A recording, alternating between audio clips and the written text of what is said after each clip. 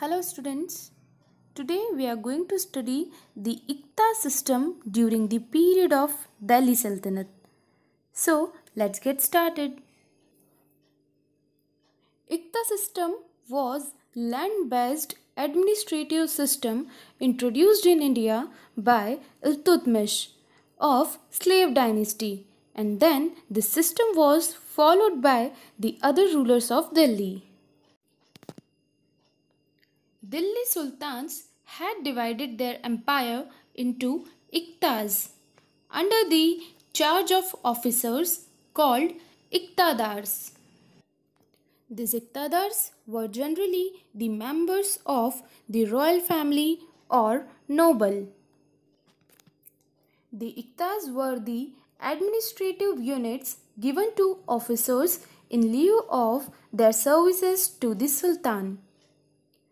IQTAdars maintained large army and was required to send the same when asked by Sultan. IQTAdars maintained law and order in territory or IQTA under his charge and protected the life and property of the people.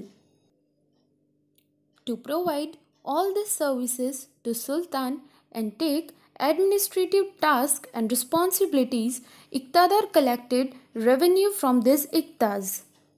From the revenue thus collected, his administrated expenditure on the maintenance, his army, his pay, and other administrative expenditure and deposit to the rest in the state's treasury.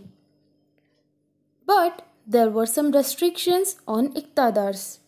The IQTAdar did not always enjoy the hereditary power, that is, the IQTAs could not be transferred from father to son.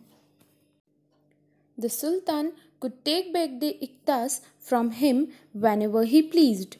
This way, IQTAdars could not become powerful in their IQTAs.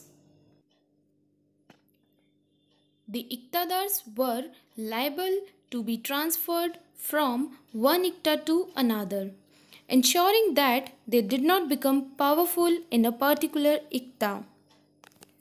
Besides, for any major administrative decision or military movement or territorial expansion, the IQTAdars had to take permission from the Sultan.